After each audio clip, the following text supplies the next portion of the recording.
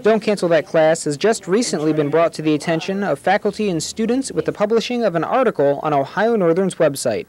The program is in place for faculty members who are unable to find department members to cover for them, in which case a career service staff member would come into the class to give a presentation tailored to the students. Nancy Sheely gave an example for a creative writing class. What we would try and do would be put together some of the skill sets that are pretty well honed in creative writing majors, and then apply that to the work world. For instance, where could they get jobs? What kind of jobs might they take?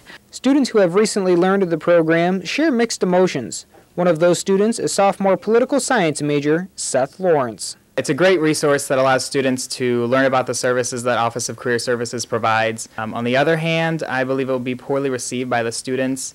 Instead of their classes being canceled, they will instead be subjected to listening to a lecture, which most likely won't relate to what they're learning in the classroom.